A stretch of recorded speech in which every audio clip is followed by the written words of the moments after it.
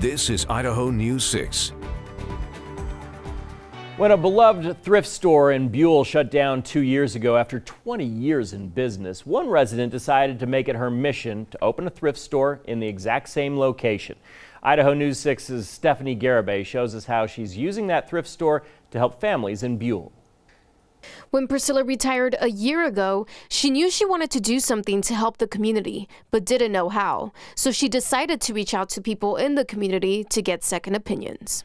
Began to talk to people in the community about what they wanted, and regardless of whether they were rich, poor, race, age, income, every one of them said they wanted to see the thrift store reopen.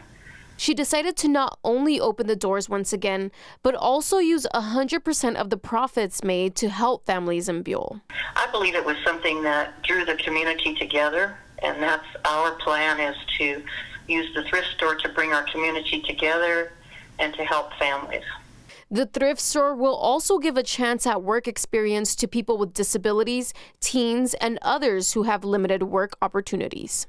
We received a small grant from the Idaho State Office of Drug Policy, and we are going to have 4 teenagers getting work experience during the summer months, and we're looking for teens whose families have been involved with substance use. We want to create a positive environment for them and prevent them from going into substance use.